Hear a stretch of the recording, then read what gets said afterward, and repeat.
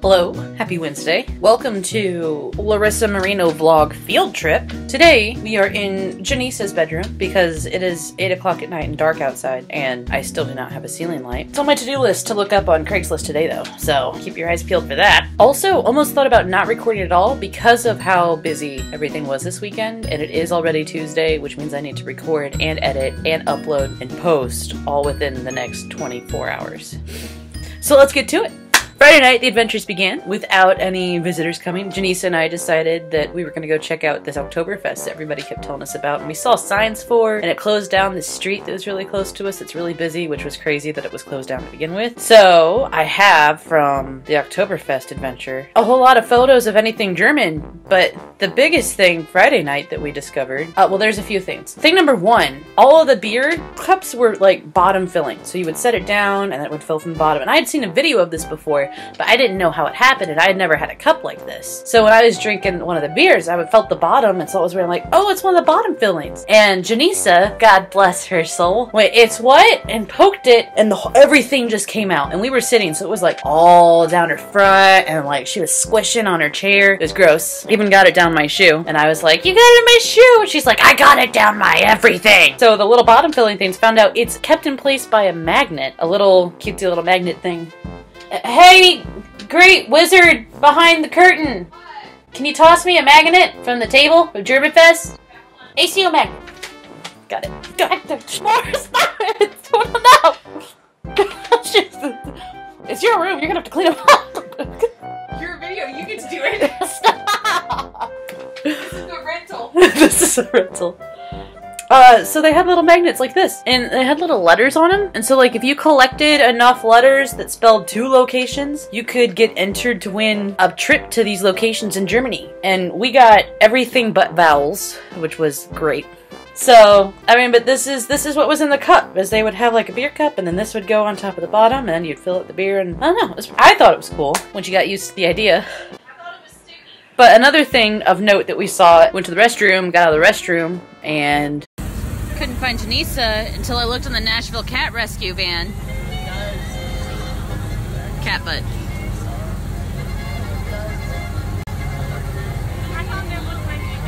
Nothing says Germantown like cats. We did not get a cat. It was a close call. I'm pretty sure Jannesa's still sad about that.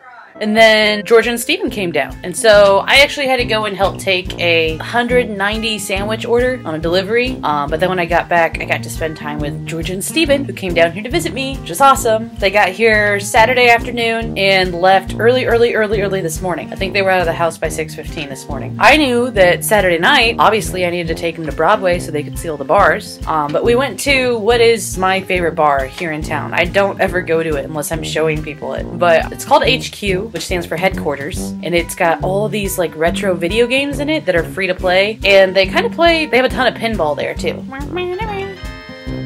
Are you telling me you're coming down?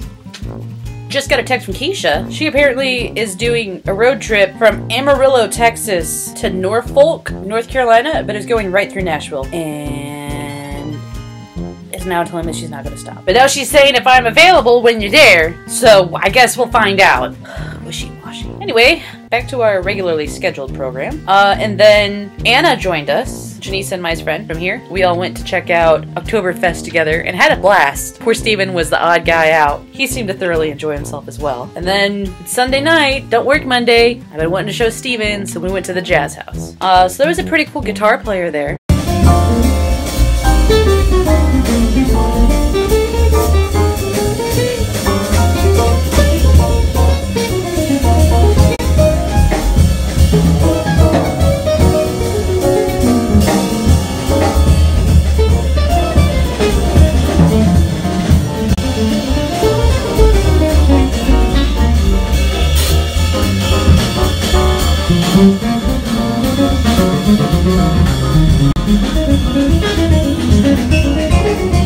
And they did something called the spoken word, which was basically just rapping over jazz, which is pretty cool. I put my fist up, I'm ready for battle. I put my knuckle on this Adam's apple. I've been a nigga till I put up in a nigga, put a trigger like a pull up in a nigga, put a name on a bullet, and I put a shit up in the game. That's all I really wanna be ever saying, I'm famous. Whoa! And then we all sang. I attempted to sing the song that I know it, Is You Is, or Is You Ain't, My Baby. Like, I just know one version of it, but I really like that version, so I sang along to it and kept practicing it, and it's very, I've got a gal who's always late. Anytime we have a date, but I love her. And just very like smooth like that. I'm like, oh, this will be good for jazz night. So I'm like, I want to do that. And the upright bassist player that was there that night was like, oh yeah, that's a great one. And the piano player, which should have given me the heads up, piano player was like, oh, I don't know that, but I can find the music. So I've just come to the decision that I'm only ever going to do songs that the piano player knows, because that's who I get my cues from. And if he doesn't know the version I know, it was just a mess. So anyway, here's. It's not playing. I did sing, but Georgia took the video, and I don't know if I'm gonna have access to it in time. If we do, maybe I'll clip it on to the end. I mean, all you need to know is I went to do one song, didn't pan out so well, and then he's like, well, do you know anything else? And I was like, okay, Frank Sinatra, Fly Me to the Moon. Everybody knows Frank Sinatra. And so we did that one, and it was okay.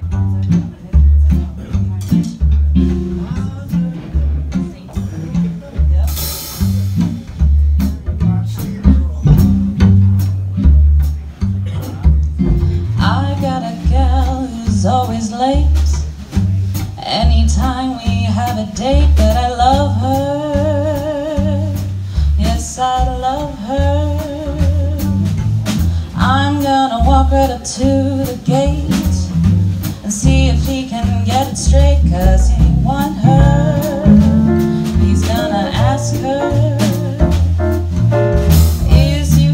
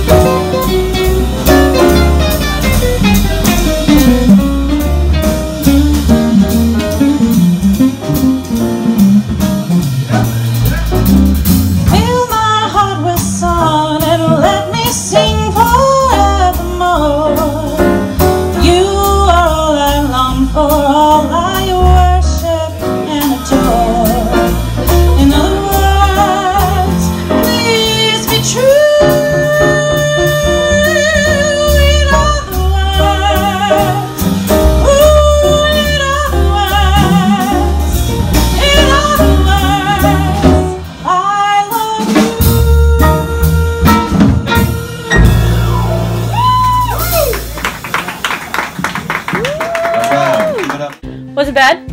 And then Steven went up and sang, and he actually did a song that he performed with the jazz ensemble, like in an auditorium. Well, I wanna make love to you tonight.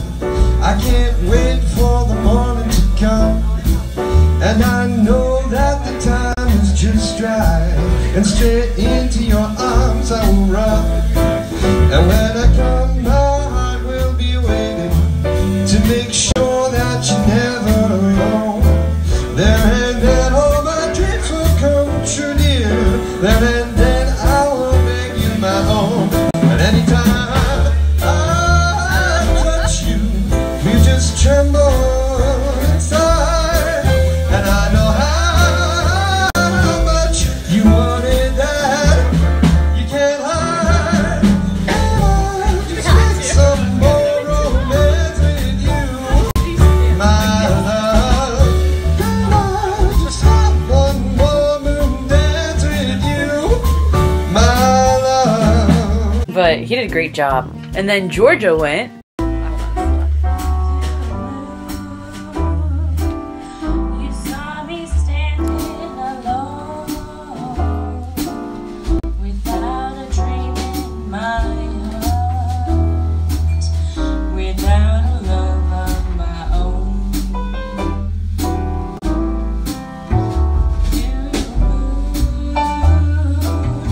You knew just what I was there for. You heard me saying a prayer for someone I really could care for. And then suddenly appeared before me, the only one my heart could ever hold. I heard somebody whisper, please adore me. And when I looked, She did great. Hers was a little bit too low. So it's like if they had just kind of gone in between all of them, we would have been fine. So we did that Sunday night. And then Monday morning, we got up and went to my favorite restaurant, Milk and Honey, for breakfast. And then walked down to the giant pair of wings that's been painted. And got some freaking cute pictures of Georgia and Steven there. Aren't they adorable? I got some cute pictures of just Georgia too.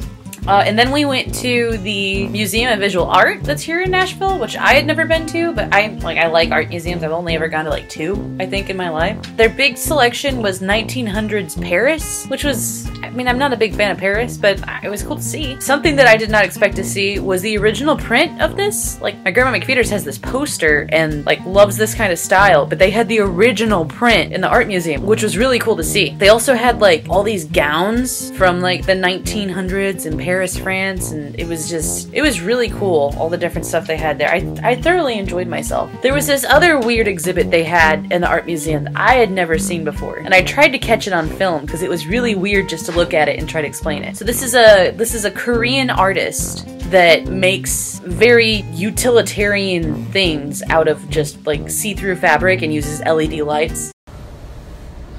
He makes everything out of fabric and wires.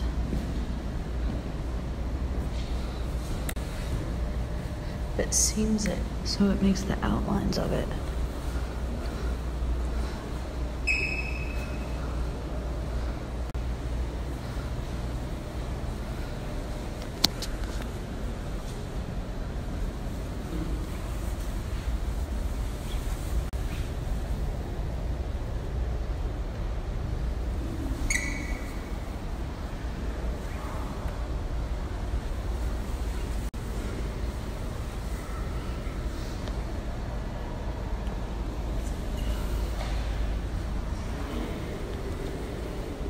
It was really weird looking, but kind of cool to see. Then we went across the road to the Union Station Hotel, which used to be a train station. It was actually built in like the 1870s and was a train station for Nashville. I forget they listed off like the important people that had used that train station, and now I can't remember a single one of them, which is probably a good thing that I'm not a tour guide because I would be able to just regurgitate information. But it's very beautiful. It has original Tiffany stained glass in the window that you can see there in the picture, and it like each one of the rooms in like unique and individual, and like they turned the majority of this train station into hotel rooms. So we went in and we're kind of just poking around, and then Steven saw the poker table. He's like, well, do you guys know how to play poker? We're like, no. He goes, well, let's sit down, let's learn. So they got some coffee and I got a cocktail, and we sat down at the table and I learned how to play Texans Hold'em. Did okay. Georgia beat all of us. But then here's a video of just the interior of this hotel.